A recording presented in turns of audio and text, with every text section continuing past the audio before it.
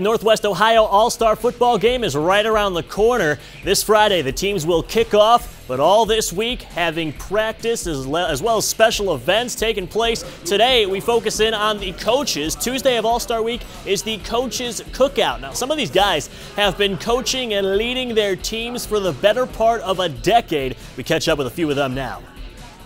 You know, as a coach, this is our 8th year doing it. So my old coaching staff, we actually have some of our players, former players that also played in this game that are coaching with us this year. Well, we have a special bond. The head coach of the yellow team, the gold team, is John Miller, and John played ball for me. So we've gone head-to-head now for about 4 years, and I think he's leading in the record so far. So it's time to try to get even with him a little bit.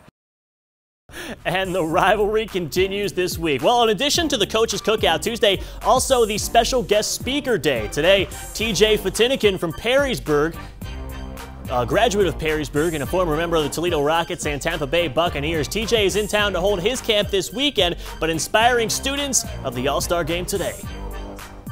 I remember being in their shoes just a few years ago, you know, still being young myself. We learning things every day.